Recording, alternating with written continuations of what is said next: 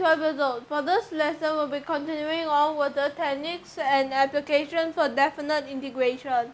For this lesson of definite integration, we have this example, which is double integration x squared plus y squared is smaller or equals to 1, bracket x squared plus y squared is square root 4x squared plus 4y squared plus 1 dx dy.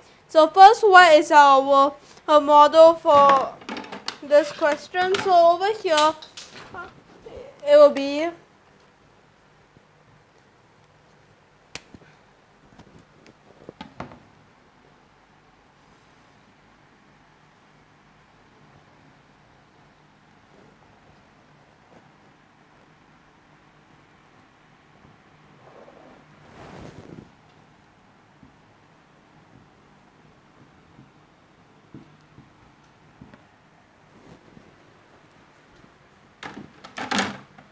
and then we'll have our circle with the radius of 1.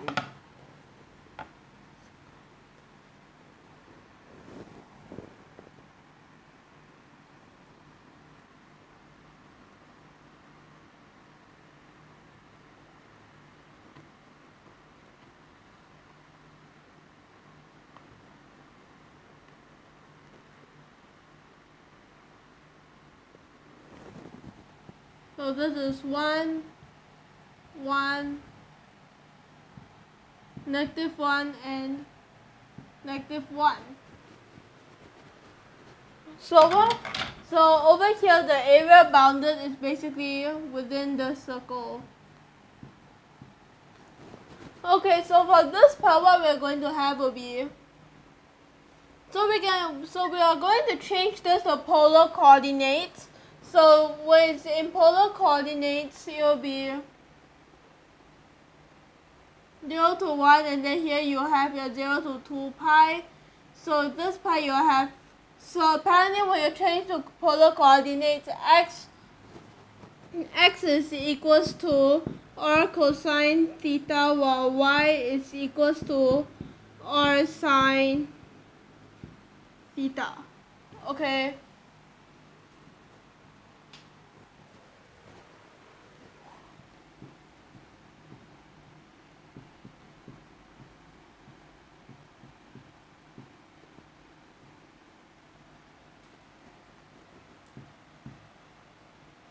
Well, for this part, you also have this. You also do the same thing.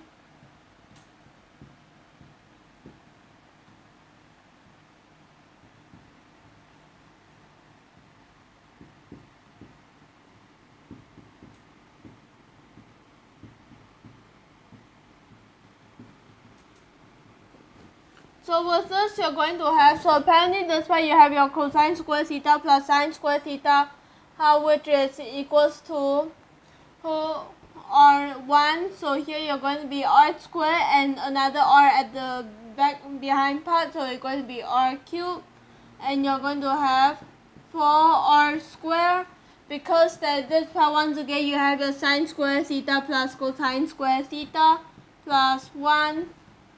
And then for this part, the r, well, on the other hand, the theta you can pretty much, so you can already integrate it already, so it'll be like this. Okay, so this is what you're going to get for the theta integration. Well, for this part over here, the theta will be equal to 2 pi, while the 0 you can ignore it because it will just be 0. Well, for the 2 pi, for this part, what you're going to have will be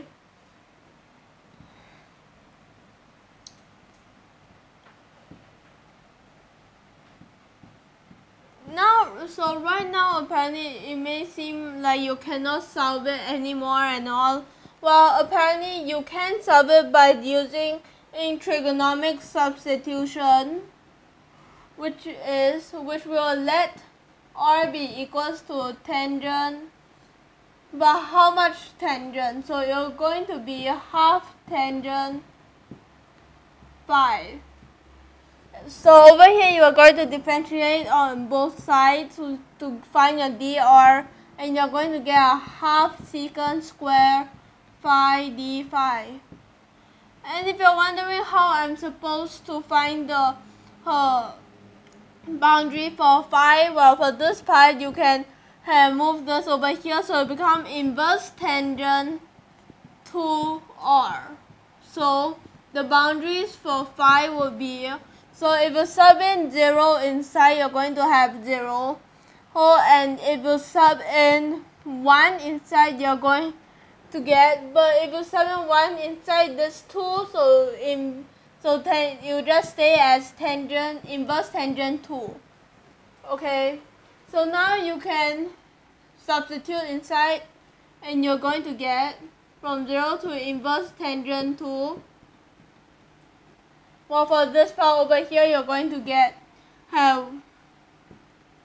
so apparently over here, this part is, so this part has, give me a sec. So this part will over 8 already because of this r cube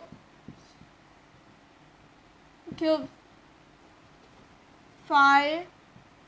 And then here we'll also have this part, which will end up with tangent square phi plus 1. Well, for this part, the dr will add on with another half. So for this part, have the 1 over 8 over here, you're going to have another one and become over 16 instead. And then here, and then for this part, you can simplify it and you'll get 1 pi over 8.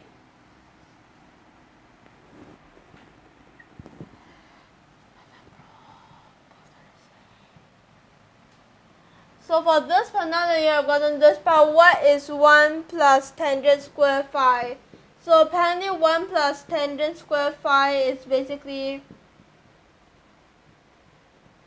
here secant square phi, but since there's a square root, so it just becomes secant, and here you have tangent cube phi times secant cube phi d phi, and it will be equals to, so for this part you can use, so you can separate both of them to the sines and cosines, and you'll get sine cube phi over cosine to the power of 6 phi d phi.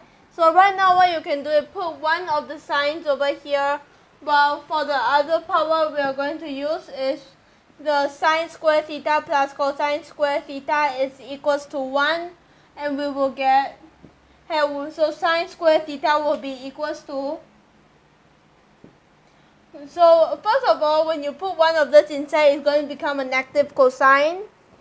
Then after that, for this part, you will have your sine square phi, which you're going to end up with 1 minus cosine square phi over cosine to the power of 6 phi d cosine phi. So now that you have gotten this part, you can partial fraction into two parts, and for these two parts, you're going to get this. The first part is going to be over cosine to the power of 6 phi.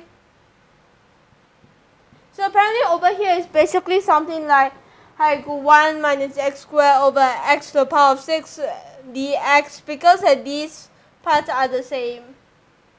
The only time it will be different is when we substitute the boundary inside. So for this part, what we're going to have here will be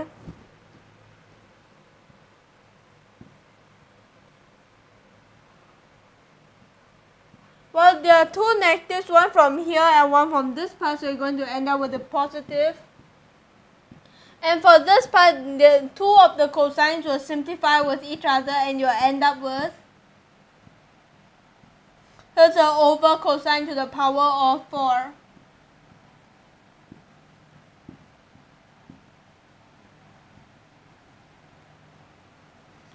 Now that we have gotten this part, we can integrate, and for both of these terms. So when you integrate for this term, you're going to get, so this part when you integrate, you're going to have a 1 over negative 1 over 5, which is going to end up with a pi over 40. And then here you have a 1 over cosine 5 phi 0 to tangent inverse 2 plus pi over 8, whereas over here for this part they're going to be a negative 1 over 3, so it's going to be minus pi over 24, and then after that over here for this part you're going to have cosine 5 to the power of 3, and then inverse tangent 2. Okay, now for this part what you can get over here is, so as you can see, if you want to find, so as you can see for this part tangent, so tangent is opposite over adjacent, which shows that the opposite is basically 2 and the adjacent is 1. So cosine would be adjacent over hypo, whereas the hypo would be square root 5 if you use the Pythagoras theorem, which is going to be square root 4 plus 1, and the 4 is basically 2 square. So for this part what you're going to get is, so it's going to be pi 5 to the power of 5 over 2 over 40 minus pi to the times 5 to the power of 3 over 2 over 24, which is, whereas if you sub 0 in, you're going to get 1, so you're going to have minus pi over 40, and then you're going to plus pi over 24, which you're going to get. So for this part, apparently you can simplify 5 from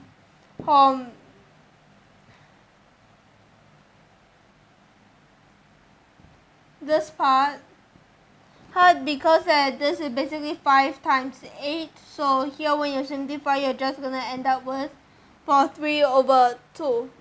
So now for this part, if you minus these two, what you're going to get is, so 3, so since the rest are the same, so this is basically 2, so the denominator 24, above we have 2 times pi times 5 to the power of 3 over 2, and then after that we are going to have, we are going to minus this part, which is actually plus because this will be positive. So over here for this part what you have over here is basically here 8 times 5 and 8 times 3. So 8 times 5 and 8 times 3 over here, you're just going to have a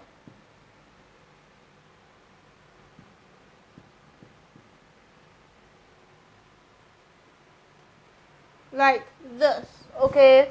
So over here 8 times 5, 8 times 3 here, and all those, okay? So for this part, when you simplify, you're going to get 5 square root 5 pi over 12 plus pi over 60, and that will be the result we get. Last but not least, is over here for this. So what we mainly use for this lesson is trigonometric substitution for tangent, and then after that we use the tangent square plus 1, which is secant square, and then we also use the sine square theta plus cosine square theta on different occasions, like this part and this part. Okay, so that'll be all for this lesson, so just one quick look. Last but not least, thank you for your watching.